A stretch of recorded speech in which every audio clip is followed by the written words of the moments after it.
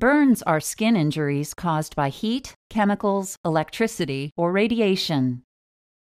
Your doctor will recommend treatment based on the size of your burn and the layers of skin the burn affects.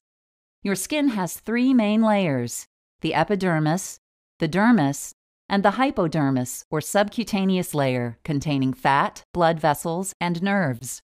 Beneath the skin are tissues such as muscle, fascia, and bone.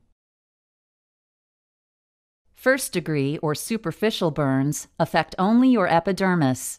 The burn site appears red and dry with no blisters and is mildly painful.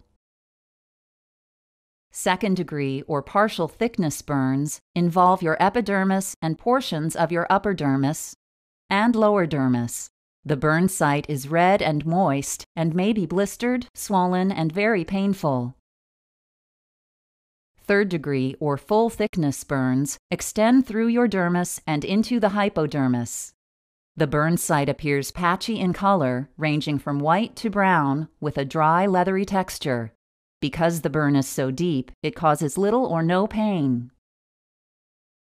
Fourth-degree burns involve the destruction of all layers of your skin, sometimes extending into the underlying muscle or bone. These burns are brown, dry, charred, and almost always painless. You can treat your first-degree burn by soaking it in cool water for a few minutes.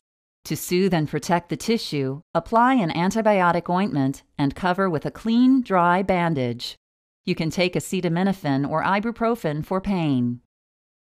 Care for a second-degree burn by soaking in cool water for several minutes.